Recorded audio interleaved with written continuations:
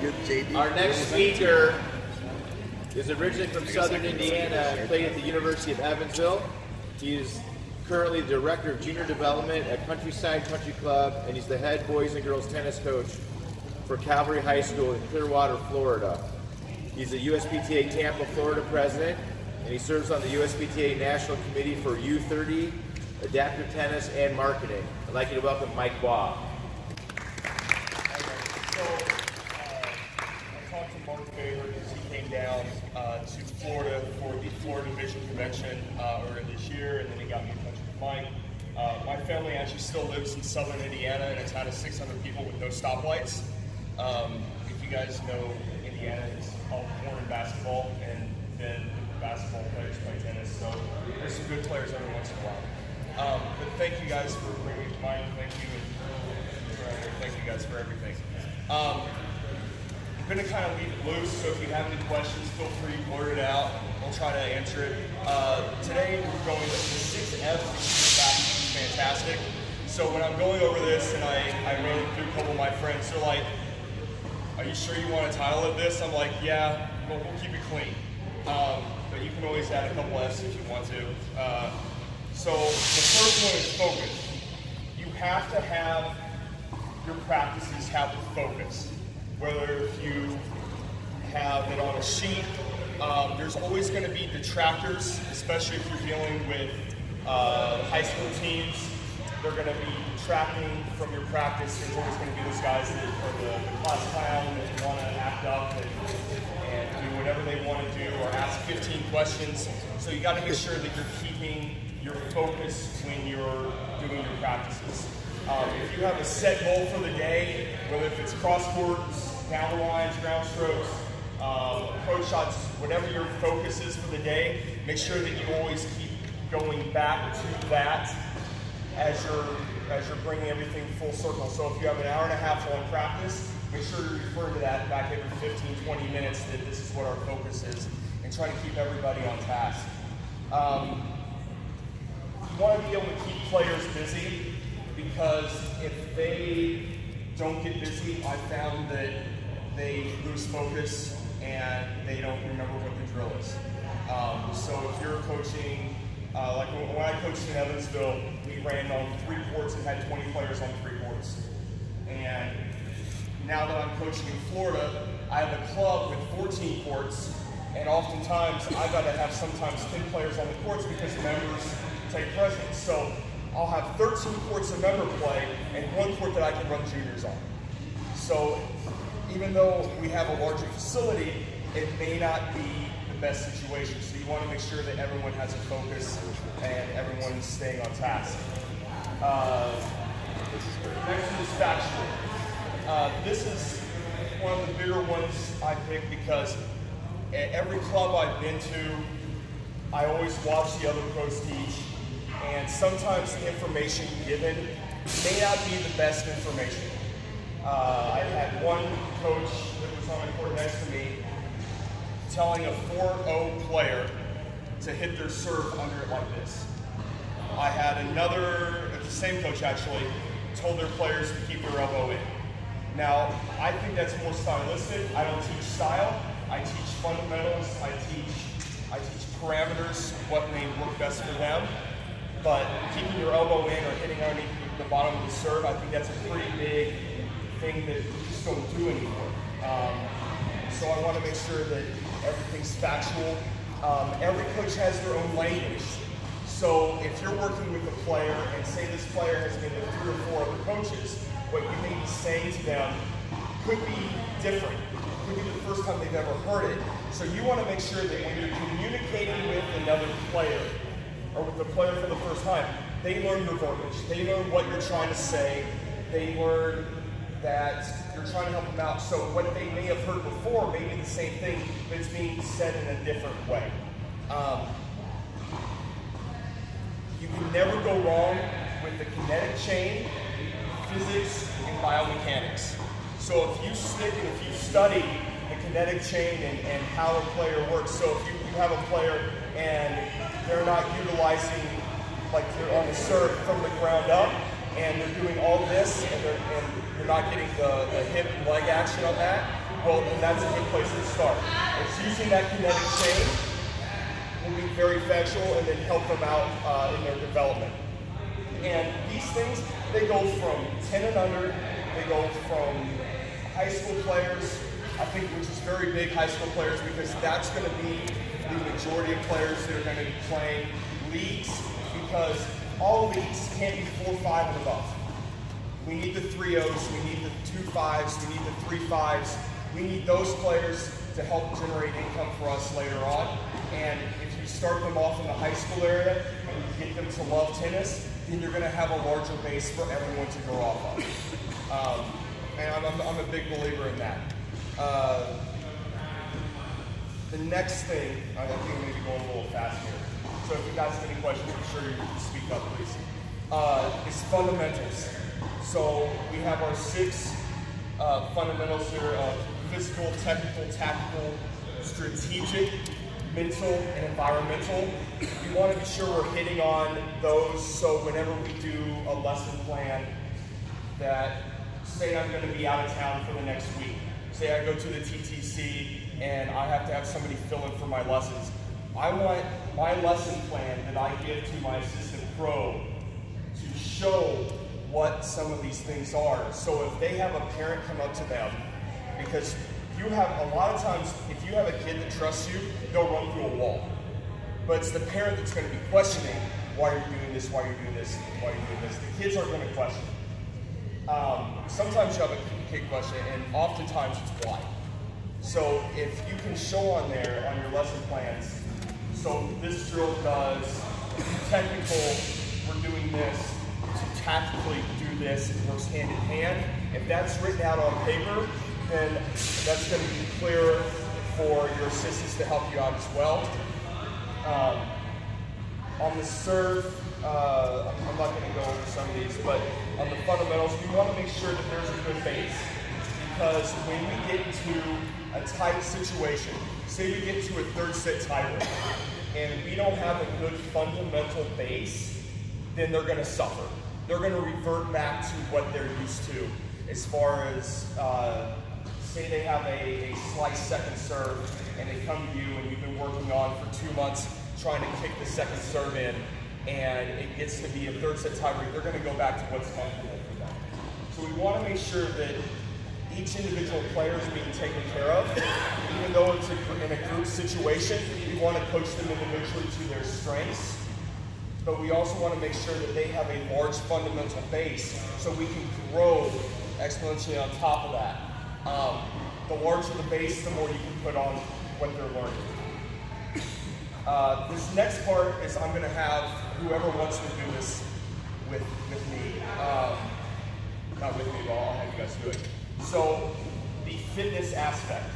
A lot of times, if you are especially working in indoor courts, you have to really condense what you do indoors into a short period of time.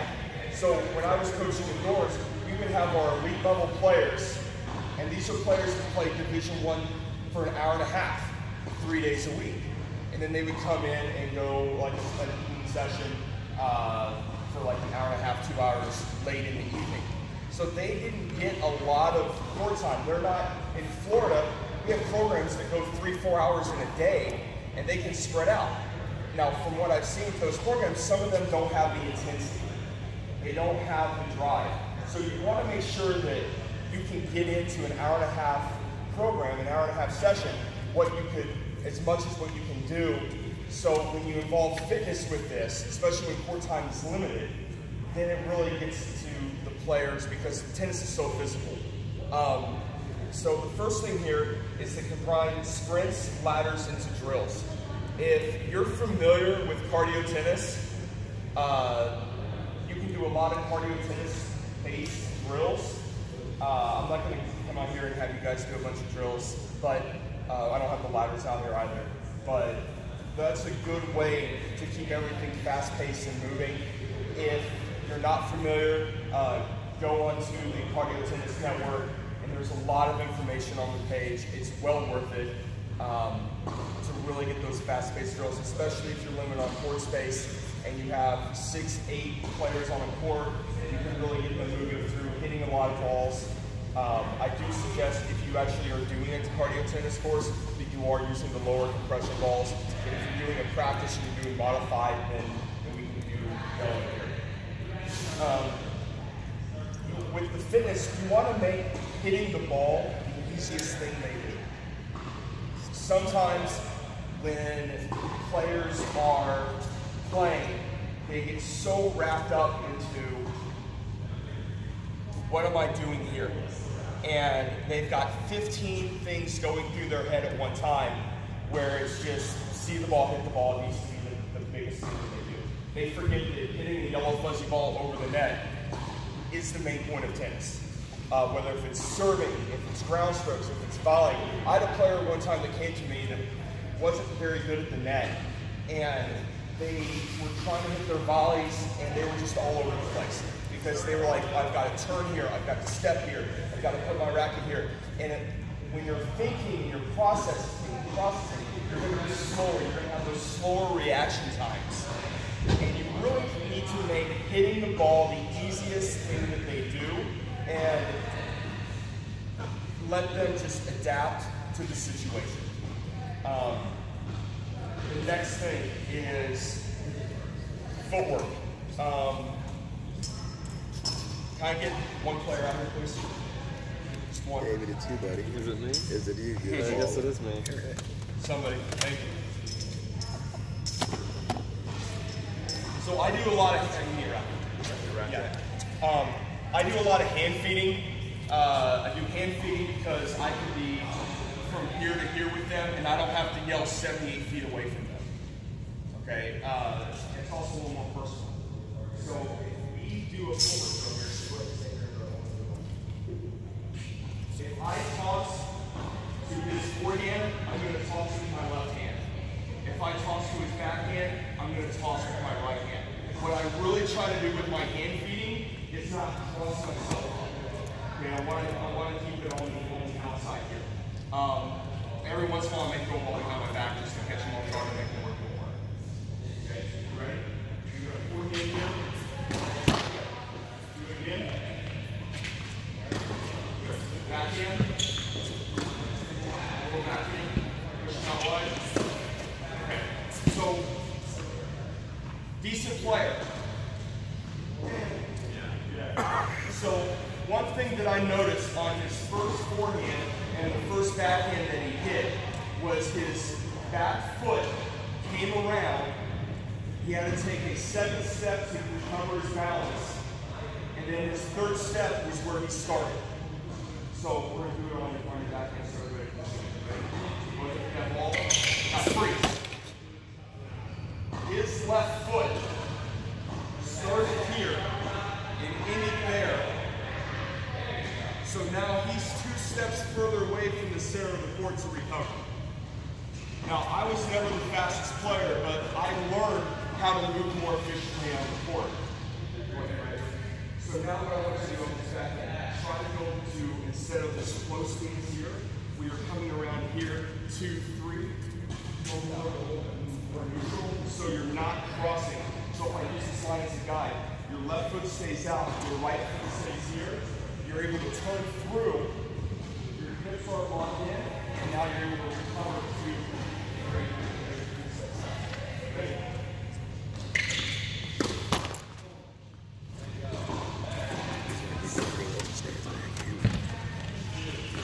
So that's how you use crossover.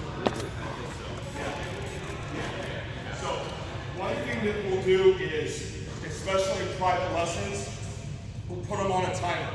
We'll say, try to hit as many balls as you can in 15 seconds, 30 seconds, depending on your level. If they're crossing over and the next step is coming around here, they're not going to be able to get as many because they're slower to the recovery. I will wait until they get back to the center to throw the next ball to try to keep it on a pace, so they're pacing their own self. So if we're trying to get, say, 15, 30 seconds, if they're crossing over, they may be only getting about 10. Okay? Does anyone have any questions on that? Can you walk through the difference between those two? You just have to walk through it. Yeah. So go ahead and go over here. Yes, I would mostly do it Here. Yeah, so while you're hitting, so Djokovic does this a lot, but he's gummy. He's got very good flexibility.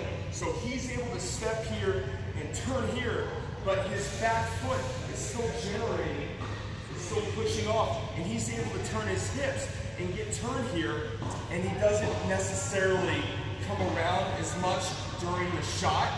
Now it will come around after he hits the ball, but while he's hitting it, he's still balanced. Okay, that's the key thing. If your foot and your hips lock in, if your foot comes up before you make contact with the ball, your body's momentum is now going off the side of the court instead of going into the court to help you out with your pace and your power. Okay? So then the other thing was, instead of stepping over like that, take more of a neutral step, so get your left foot behind the ball. Yeah, and your hips aren't going to lock in as much. So I often see this a little bit more on the backhands than the forehands, because a lot of the players are hitting a little bit more. They take the step there and they got the more open stance naturally on the forehands, where they're doing this a lot more on their backhands. Then they get frustrated because they're unable to hit a backhand successfully cross court because their momentum's going off the side. So now there are other players hitting an inside-in forehand because they're recovering late and they're getting burned down the line on the forehand side. I see that a lot. So the other thing too is, so right, cross it here. Yeah, but Go across it. since they have two hands, they don't have to yield.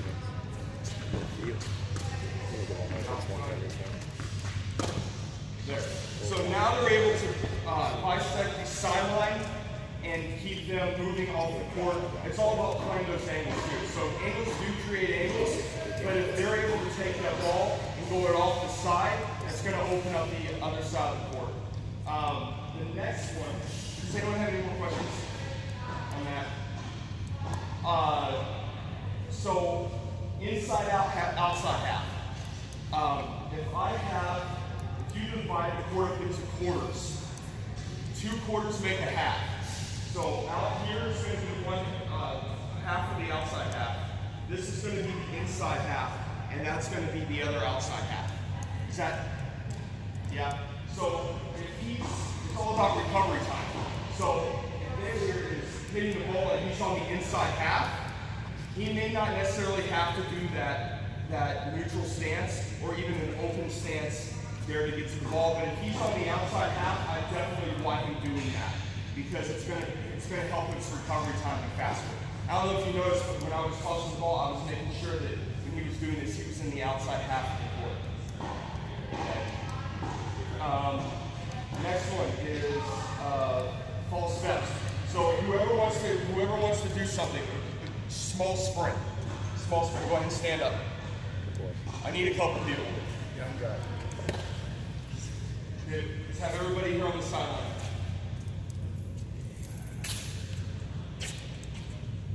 So I'll have you guys do it and then I'll explain it. I want both your toes on the sideline. Okay? And I want everyone to watch their feet.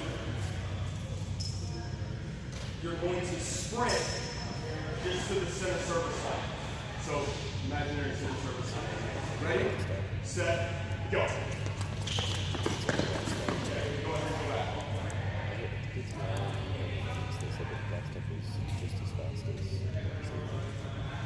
All right, do it one more time so everybody can get a good look. Ready, go. All right, stop. All right, so they all did this.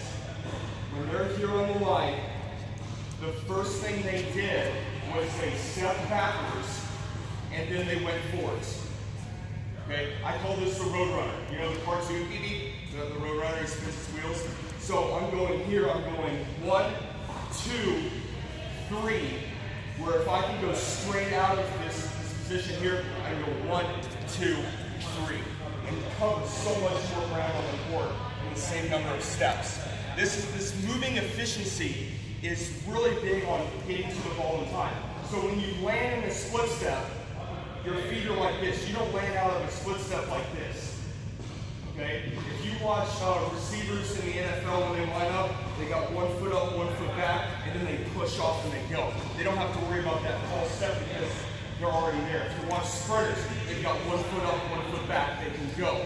When we're playing a sport, you may not necessarily know what you're doing, but if you can train your players to do this, to go from here and then go straight forward without taking that false step, that's going to help their efficiency, especially if they're back there on the baseline. Somebody hits a short shot and they're not getting to the ball in time, well, look at what their feet are doing back here. If they're taking that false step, 2, 3, and then they're going, they're spinning their wheels. They're not moving to the ball when they see it. So, you take a step back, take a step forward. If any of you guys salsa dance, I've been in Florida too long. You're moving, but you're not moving. Kind of the same thing.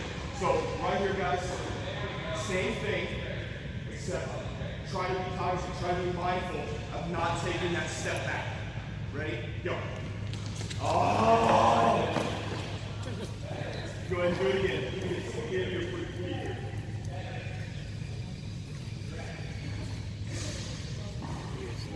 Ready? Go.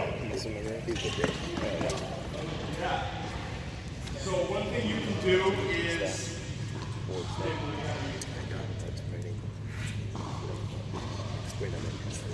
you can put a box behind them. You can have them move it against the wall if you have yours. But what I'll do, I'm standing behind you. So go ahead. I'll put my foot behind them. Then that way their foot can't move backwards or they step on it. Right? So you may not go as fast, but at the same time, you're working on building, not going backwards and spinning your wheels there. Okay? Anyone have any questions on that? Okay.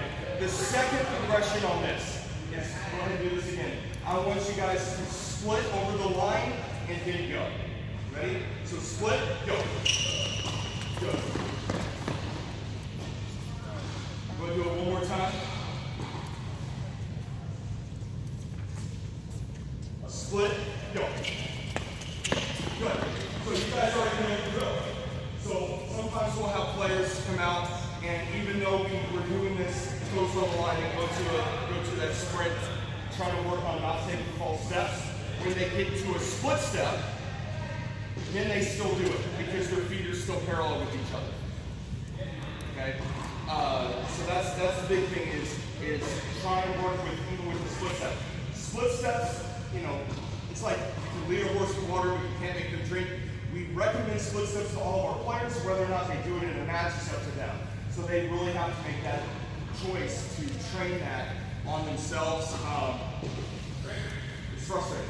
It's one of our frustrating coaches like, hey, we told you to do this 15,000 times and we can coach you for 6 months a year and you're still not doing it yet. But so they have to buy in and they have to consciously make the choice to do what they want to do.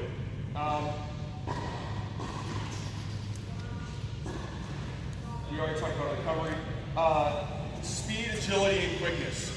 So if you are at an outdoor facility only, I don't rain out.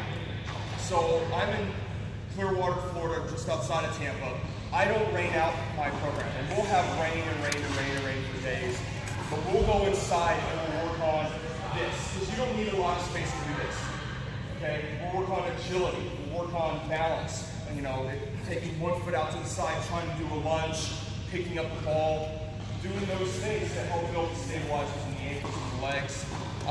That's what you guys can go ahead and take. Making sure that you get the most out of your practice.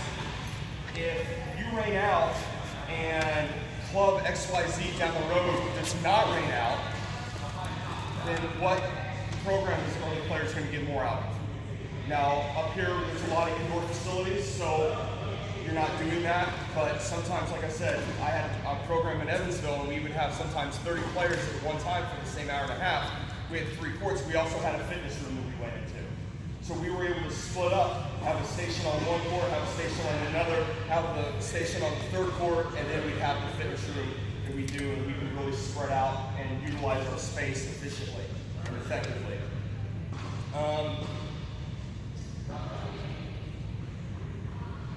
Fast. You got to play fast. Urban Meyer says play with juice. I know he's suspended right now, but whatever. Or if you're in Michigan, you don't like Ohio State. But you've got to bring the juice. You've got to play fast. We want our players to enjoy the game. I have on here that to get players to drill like they're in a line at Chick-fil-A. If you guys ever go through Chick-fil-A on the drive-thru, there could be 40 cars in the line and you still get your food in 5 minutes. Okay? If you see that at Taco Bell, you're going to be waiting for an hour and a half. Okay? So you want to get players through. So it's one thing about, I know, no lines, but sometimes if you have a lot of players in a confined space, you're going to have some lines. So one thing we do is in tennis, the average point lasts. Does anyone know how long the average point lasts in tennis? 3 shots, 3.4 for females, 3.6 or 3.6, whatever. Yeah, 3 shots. That's not a lot of time. Then how long is the in-between time for tennis? What's that? 25. Hopefully not that long in juniors. Like, come on, let's go. 15 seconds maybe. So we want to come up with a decent ratio of 3 to 1 at max. If you can beat the ratio of 3 seconds of rest to 1 second of hitting per drill, then you're doing good. So what I mean by that is, if you're resting for 15 seconds, then you should probably be hitting for 5 seconds or longer for each drill or each part that you do.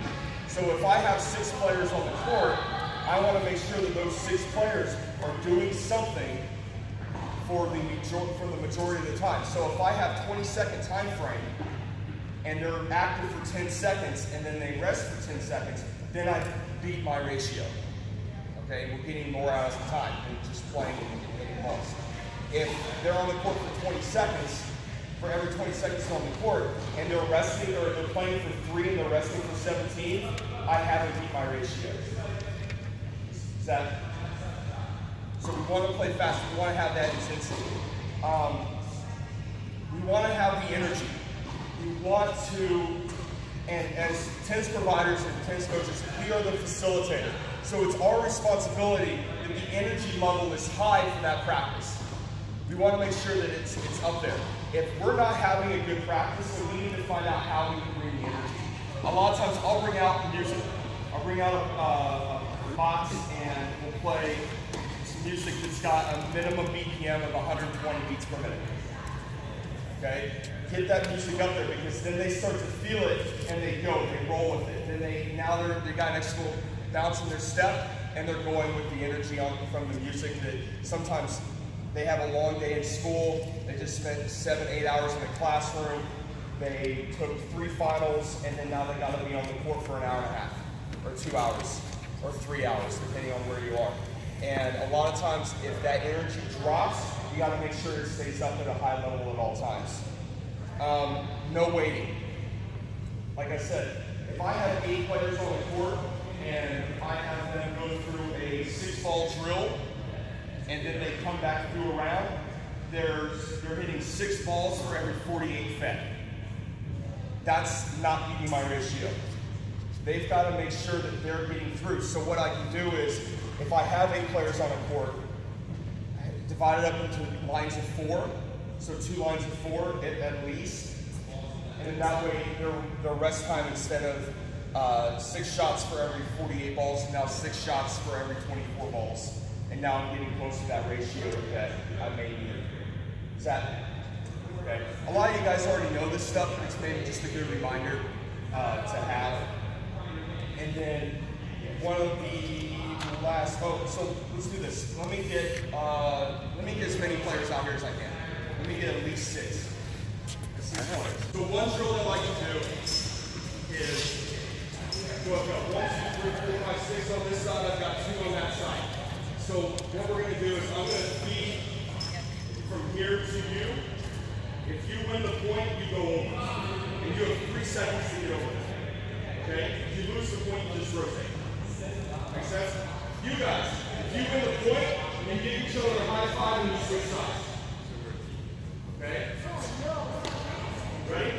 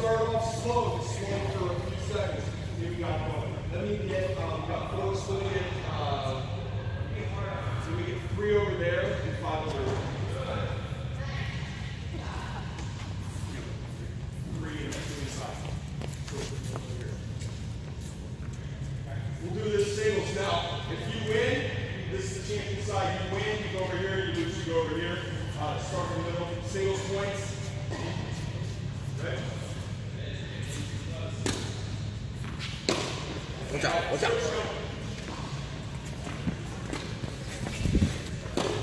Go. So while they're switching sides, the other players are playing. Go, rotate.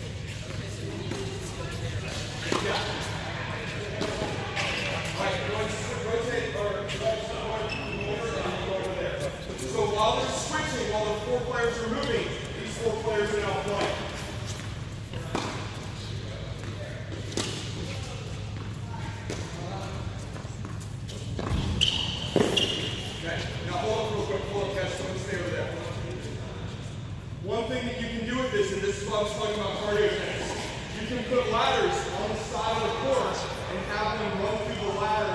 Additionally, work on footwork, have them do, whatever, a lot of tie fighter, sticky shuffle, whatever you want to do. Then they're also working on the footwork as they're coming over. If you're doing this drill, let's say you have 10 players, unfortunately, sometimes that's what you have to do. That kind of helps the slide with more players on it when you put out the ladders, because it makes them do more things active, like as far as footwork or not. Another thing that we may have is eye coaches. So I have about 5 or 6 eye coaches in my club, and while the players are waiting, they'll be hitting on the eye coach. They'll be working on their strokes, making sure they're hitting spin or whatever they're trying to do. That way everyone is active and everyone is engaged. You want to make sure the players are engaged, especially when we're dealing with 10 and under tennis, and the players have a hard time keeping focused for more than 3 seconds. So if you have weeds in the back of the court, don't worry about it. Put your 10 and unders there. Don't pick 2 weeds for you. Okay? Hopefully that's not the case. Hopefully you can engage all of them and do a lot of drills there. One more drill I want to do. Let me have 2 over here and 3 over here, or 6 over here. So that's what it's called. Everywhere that I've gone, I've found that this drill is called something completely different. Where I'm from, we call it go game. I've heard it called rush and crush. I'm actually standing on the wrong side of the net. So I'll come over here. If you guys win 3 points, so ground stroke, volley, overhead, you take your spot. Okay? So you guys, while you're not playing, we want you to do something active. Whether it's ready here, or doing pops, whether you're shadow swinging, whatever you're doing, you have to be active. If you're standing still, you have to take a lap, and you lose your chance to play it. Make sense? Ready?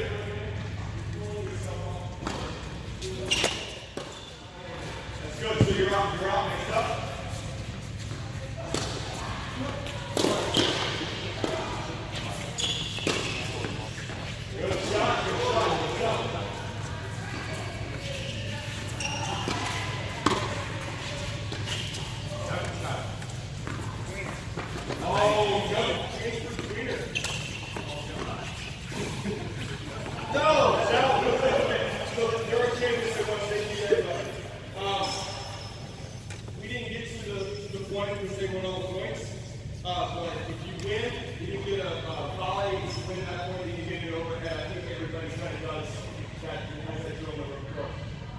I drill a lot in doubles as well as singles. We do a lot of singles drills, but I also do a lot of doubles because, like Eric was saying, you have to have players that know how to play both.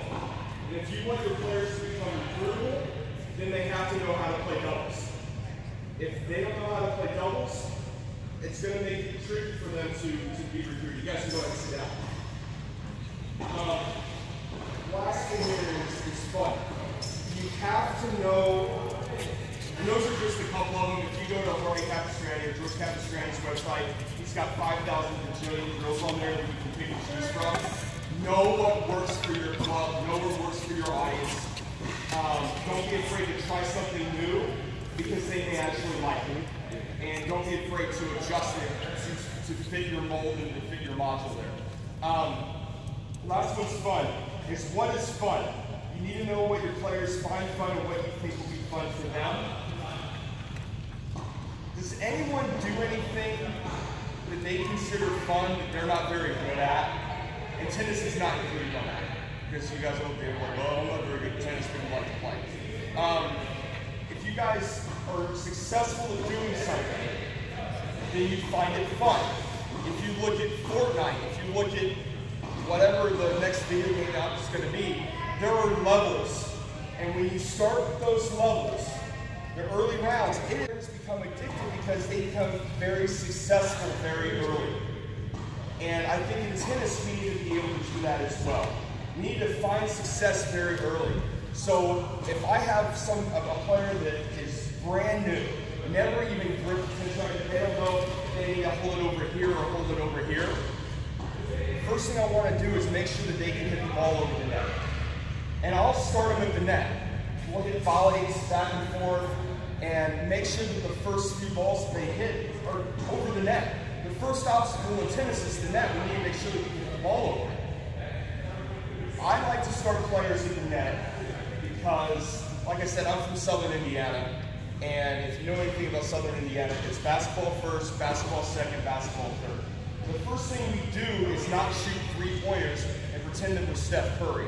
The first thing we do is we do layup drills and we start off close to the basket. And in tennis, it's kind of the same thing. When you're playing at the net, that's your layup. Your service line here, that's like your free throw, your mid-range jumper. And then when you're back to the baseline, you're hitting your ground strokes, you're hitting your 3-pointers and whatnot in that range. And going to what Eric said in the last presentation, I feel the biggest reason why players don't come into the net except to shake hands is because they're not comfortable with the net, because they haven't been introduced to the net. They've started on the baseline from the very beginning. They've started on the full court, and they're not used to coming in. They have a fear of the ball. The ball's 2.2 ounces yellow fuzzy and filled with air, and they have a racket in their hand. If they get hit with the ball, it's their own fault. I think that's the other thing too, is we tend to like, oh, you hit him with the ball. No, they didn't hit the ball back. It was right to them. Why didn't they hit it with their racket? So we need to work on those things. We need to maybe change the mindset. And we'll do a drill. I'll do a drill. I won't do it today. I'll have 4 or 6 players on the court, and it'll be volley to volley. And I'll stand here at the service line, and I'll feed it in. They'll volley, volley, volley. If they lose, they're off. If they win, they stay in. And the next group will come in, and they're just running and hitting volleys, and it gets crazy. It's fast. Everybody loves it. And then if they get hit, they get hit. No big deal. Rub some dirt on it and walk it off. It's going to now seriously, if they get cut, that's another thing. Like then we'll like go inside, get a Band-Aid. Let's call your parents. You know. But yeah. I was gonna say, do you use the greened out balls and low compression balls for sometimes for the effect to get control before they start to get I'll scared use of the orange ball? balls for my elite players. You don't get friction from that, yeah. As far as, I use it as a training tool. yeah, exactly. So if they aren't comfortable with the net, for whatever reason, let's slow it down. Let's get it more comfortable. So if they get hit with an orange ball, they get hit with an orange ball. If they get hit with a red ball, if they need a red ball, let's go with the red ball. But if they're not comfortable with the net and playing the net, then they're losing half the court that they can play. So we build on them, we get them comfortable with the net, and then we move up. Then we go to, say we're at orange, then we go to green, then we go to green, then we go to yellow, and then now they're finding the ball in their strings and they're able to hit the volleys. I'm huge on serves because every point starts with the serve. If you can't get the ball in the box, then you can't start the point. Now you're, I mean, and let's be face it, tennis is about competition. I mean, the whole, it's a sport. We need to be able to compete. It's one thing that we have players that come out and they will take lesson after lesson after lesson for months on end, but they never do any competition. They need to compete. Tennis is a sport that's teaching competition. The first thing you do is you serve the ball in the court. If they can't get the serve in, then they can have the best ground strokes in the world, but they're not going to be able to show them off because they can't get the point started. Okay. The other thing too is volleying. If they can't end the point at the net, it's like having, like I said, having a basketball player that can't hit a layup. Okay, they may be great from mid-range, they may be great from the baseline, but if they can't finish at the net, then their value as an overall player, they don't have as many tools in the toolbox. It's like trying to build a birdhouse with only a screwdriver. It may not work, they don't have enough tools in their toolbox. I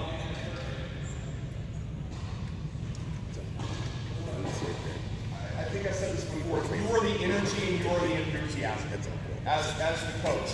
And if you are having a horrible day, when you are on the court, nobody should be able to tell. If you have 15,000 things going wrong in your personal life, when you step on the court, you should be able to bring the energy, bring the enthusiasm, and let's go up tempo, let's go. And that may be the best part of your day, is that 2, 3, 4 hours that you're on court, and they just turn your day around. Because now you've got the energy for doing this. On my programs, we work on energy, effort, and attitude. Those are the 3 main pillars, because those are the 3 things that each player can focus on themselves with. If I'm playing a player, or if I've got a player that's a 9 UTR, and they're playing a player that's an 11 UTR, obviously the 11 UTR player should win.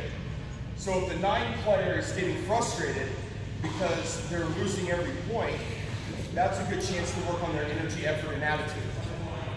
Okay? If the 11 UTR player is getting frustrated because they're winning every point, well, let's work on their B game, their C game, their D game.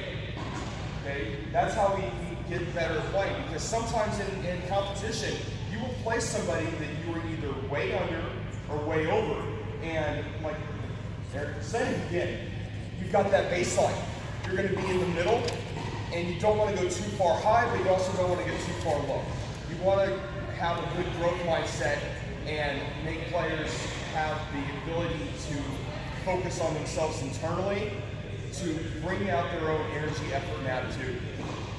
If they can't, then we need to have let's have a sit-down discussion with, not just with the player, we need to have what I call the tennis trinity, the player, the coach, and the parent. And we need to make sure that the parents know what's going on as well. If the parents aren't involved, if the parents don't know what's going on, we're going to have a problem with that. Adult players, a little different, because they are the player and they are the parent. Okay, there's a lot of times with adult players, you don't have somebody else footing the bill, they're footing the bill for themselves. So that conversation's a little bit easier to have with the adult player because they're actually on board for the entire time while they're playing.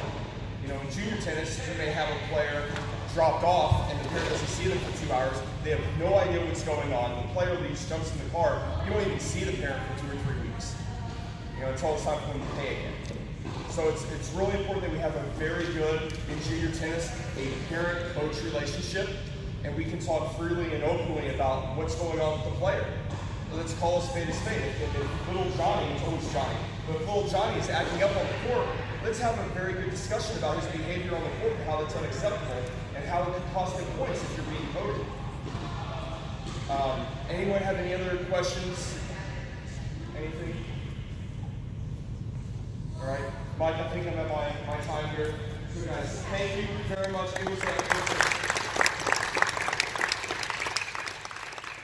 I've lived in Indiana for 28 years, and it is an honest pleasure to come back up here and present and talk to all of you. So guys, thank you very much.